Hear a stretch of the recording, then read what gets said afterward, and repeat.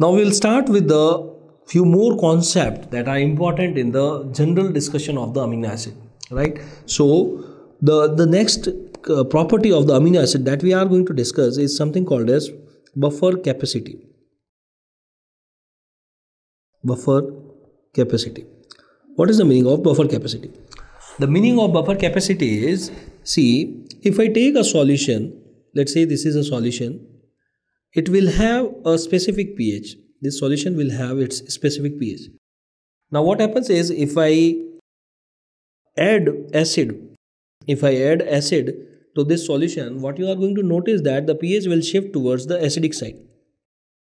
If we add acid, the pH will shift towards the acidic side. If I add on the opposite side, if I add the base, the pH will shift towards the basic side, right? So this is a normal phenomena, that if you add acid, the pH will go towards the acidic side. If you add base, the pH will go towards the basic side. But there are some special molecules which may resist this phenomena. Means what? For example, if I do the same experiment again, but this time what I am doing is, I am taking the same beaker, it is having the solution, the pH will have its own pH. Now what I am doing is, I am adding a special molecule. Let's say this is the special molecule which is there in this solution. Now once this molecule is added, after that if you add a certain amount of acid, the pH will not change. It will remain the same. The pH will remain the same. This molecule will resist the pH change, just not for the acid but also for the base. If you take the base and if you add the base, again the pH will not shift and the pH will remain the same. So this resistance to the pH change, is referred as buffer capacity. So what is the definition of buffer capacity? I can say that buffer capacity means, I can say like that, it is the resistance to the pH change. Resistance to pH change is called as buffer capacity. Resistance to the pH change is called as buffer capacity. Now there are many molecules which works as a buffer, but here we are discussing amino acid, so we should know that which amino acid has this property. So let's write down this point. Among all amino acid, histidine has maximum buffer capacity. Histidine has maximum buffer capacity. Histidine has the maximum buffer capacity. So among all the amino acid, histidine has the maximum buffer capacity. This is the point to be remembered for buffer capacity. The next concept is, which is somewhat related to the pH, and that is something called as zwitterion. The next concept is zwitterion.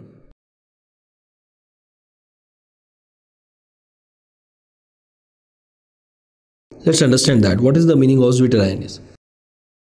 So to understand the zwitterion, again I am doing the same experiment. Let's say this is solution. It will have its own pH. What I do is, I take a molecule Z. Right now there is no charge on the Z. What I do is, I place this Z molecule inside this solution which is having a specific pH. I have placed this Z molecule inside this solution. What I notice is, there is formation of positive charge as well as negative charge. And this formation of positive and negative charge is in equal amount. Means if there are two positive charge generated, means two negative charge is also generated. The generation of charge is going to be equal. If there is a molecule which have equal amount of positive and negative charge, if the molecule is having equal amount of positive negative charge, that is referred as zwitterion. So what is zwitterion? Zwitterion having equal amount of positive and negative charge. If any molecule have equal amount of positive and negative charge, that is going to be referred as zwitterion. Because this zwitterion is produced at a specific pH. It is produced at a specific pH. So this specific pH on which zwitterion is formed, this is referred as isoelectric pH. This pH where we are going to generate the zwitterion, this is referred as isoelectric pH. Iso means equal. Equal electrical charge is generated on this pH. So it's called as isoelectric pH. So what is zwitterion? Is having equal amount of positive negative charge and it's generated at isoelectric pH. Generated at isoelectric pH. The next point that they might ask regarding this zwitterion is that zwitterion contains, what is the net charge? Zwitterion net charge is 0. What is the net charge? The net charge is 0. The net charge on zwitterion is 0. So these are the properties to be remembered for the zwitterion concept. When it comes to how to calculate the pH, we use a formula that is called as pH is equal to pKa plus log of total amount of base divided by the log of the total amount of acid. The log of total amount of base divided by the log of total amount of acid. This is the formula that is used to calculate the pH. And the name of this formula is, this is called as Henderson-Hasselbalch equation. This is called as Henderson-Hasselbalch equation. So the name is important, how it is derived that is not important. What they ask is which equation is used to calculate the pH. The answer is going to be Henderson-Hasselbalch, and the equation is pH is equal to pK plus log of total amount of base divided by the log of total amount of acid. This is how we calculate the pH. This is all about the buffer capacity and the zwitterion that we should know. Then there is a certain variety of question, that is something called as the homologous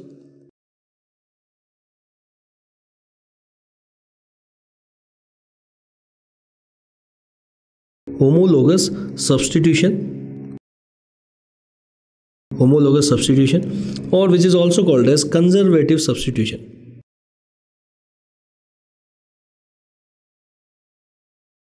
Homologous substitution or conservative substitution. Let's understand this concept.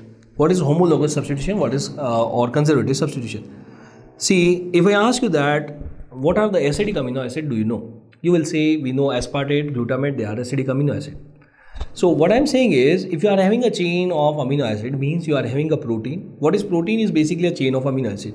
You are having a chain of amino acid and one of the amino acid is aspartate. If I ask you that what will be the homologous substitution of aspartate, you have to find the amino acid of the similar category and you will replace by that. That is called as homologous substitution. Homologous means same category. Aspartate is an acidic amino acid. If you replace with glutamic acid, that is called as homologous substitution. Means same category replacement. So I can say conservative substitution or homologous substitution. What is the definition is same category substitution.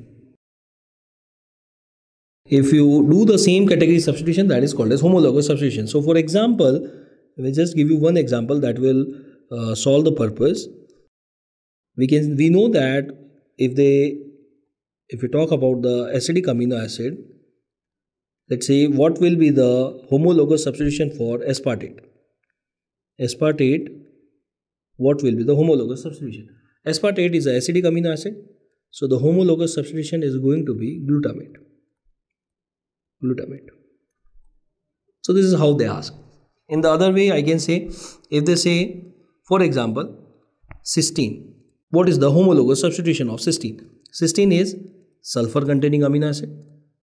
So you have to find another sulfur containing amino acid and the answer is going to be methionine. So that is another sulfur containing amino acid. So this is the concept of the homologous substitution or the conservative substitution. This is the one variety of MCQ they ask based on this information. So this is the general part in the classification and the basic definition part of the amino acid. Now we are going to start with the reaction part. So the first reaction for us in biochemistry is going to be decarboxylation of amino acid. Decarboxylation of amino acid. What is the meaning of decarboxylation? Decarboxylation, as the name says, decarboxylation means removal of carbon dioxide. Decarboxylation means removal of carbon dioxide. That is called as decarboxylation. So if I just give you a simple example, and that is going to work, that is going to solve the purpose basically. So what will be the enzyme of decarboxylation? The name of the enzyme is going to be very obvious. It is going to be decarboxylase. The name of the enzyme is going to be decarboxylase. What is more important is the coenzyme. The coenzyme of decarboxylation of amino acid is the active form of vitamin B6. Active form of vitamin B6. When it comes to the active form of B6, the vitamin B6 name is pyridoxine. When it comes to the active form, that is called as pyridoxine phosphate. So the active form is pyridoxine or pyridoxal phosphate. Pyridoxal phosphate. Pyridoxal phosphate. So it is written as PLP, pyridoxal phosphate. PLP, pyridoxal phosphate, PLP. So the name, whenever we are going to do the decarboxylation of amino acid, what we are going to use? We will use the decarboxylase. The enzyme is decarboxylase, and the coenzyme that we are going to use is PLP. PLP stands for the pyridoxal phosphate. That is the active form of vitamin B6. So let's see the examples of decarboxylation of amino acid. The first example is, if you take glutamate amino acid and you want to remove the carbon dioxide from the glutamate. When you remove the carbon dioxide from glutamate, the molecule that you are going to get is GABA. GABA. The name of the enzyme is glutamate decarboxylase. The name of the enzyme is glutamate decarboxylase. What is more important is the coenzyme, as I told you, and that is going to be pyridoxal phosphate. You are going to require PLP, that is the vitamin B6 active form. What you can appreciate is, from your physiology knowledge, you may be knowing that GABA is a inhibitory neurotransmitter. It is a inhibitory neurotransmitter. And glutamate is an excitatory neurotransmitter. So, excitatory is converting into inhibitory neurotransmitter just by removing the carbon dioxide, right? So this is one of the example of the decarboxylation reaction. The second one is already been asked in the exam, in the net board, and that is when you take the histidine, if you do the decarboxylation reaction, means you remove the carbon dioxide, obviously you will require the same thing. You will require the PLP, you will require the histidine decarboxylase.